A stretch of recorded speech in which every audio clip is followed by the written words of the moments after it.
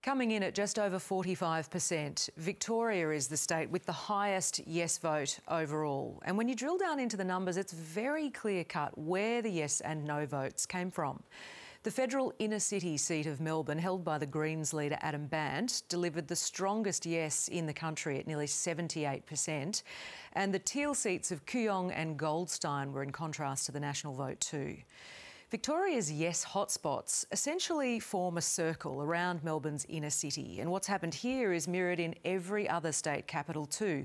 The core of support for the voice quickly drops away as you move towards the outer metropolitan suburbs. If you've got a university degree, you have access to obviously better paying employment overall, generally speaking, obviously. And people who don't have a university degree obviously have lower levels of income, and in particular when it comes to Melbourne, they obviously can only buy homes in the outer city, the outer suburbs, or rent in the outer suburbs. And hence we've got this very significant socioeconomic divide in Melbourne, and we could see that reflected in the results.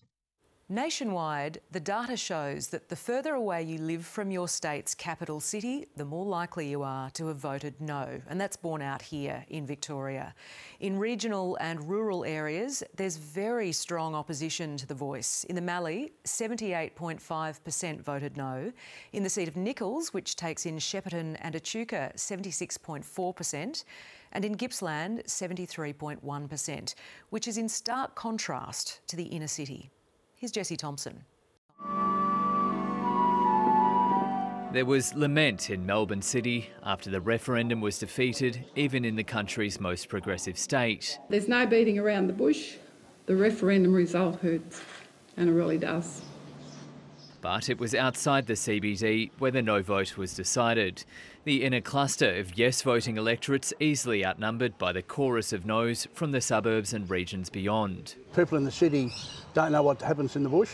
I just thought, why go with something that creates division? They have been bullying us around, so I'm not going to be nice and just say yes. Changing the constitution is always dangerous. Victoria is possibly the most progressive state in Australia, and we are disappointed for that. We're disappointed for the whole country.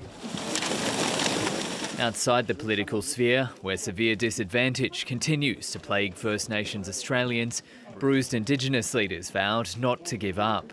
We will continue to do what we do, but we still need a mechanism. What's really clear though, we can't just keep doing things the same way. For many Indigenous leaders, the focus now has turned to treaty. Victoria is the furthest down the treaty path, with government negotiations due to begin early next year. Indigenous advocates hope that greater autonomy over their lives will eventually follow. We're focused here in Victoria on practical local outcomes.